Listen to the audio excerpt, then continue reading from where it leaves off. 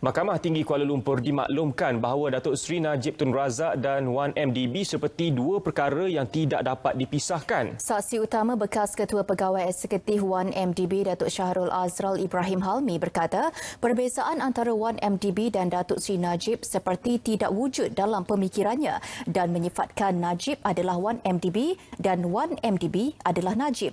Beliau menjelaskan demikian ketika pemeriksaan balas oleh pihak pembelaan.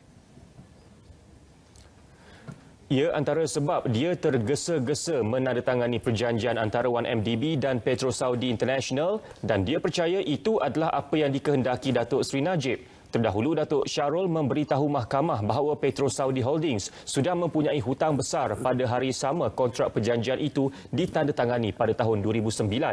Dan dia menandatangani perjanjian itu selepas dinasihatkan bekas ahli lembaga pengarah 1MDB, Casey Tang. Datuk Syahrul juga menjelaskan bahawa pihak 1MDB hanya diberi tempoh kurang 48 jam untuk menamatkan perjanjian usaha sama itu sekiranya pihak 1MDB mendapati nilai aset disuntik Petro Saudi dalam usaha sama itu lebih rendah dari sebenarnya. Saksi itu juga memberitahu pihak 1MDB bersetuju menyuntik wang berjumlah $1 bilion Amerika untuk memiliki 40% perkongsian itu, manakala Petro Saudi menyuntik $1.5 bilion dalam bentuk aset. Aset daripada Petro Saudi kemudiannya ditaksirkan bernilai $2.2 bilion berdasarkan penilaian oleh syarikat yang diupah sendiri oleh Petro Saudi.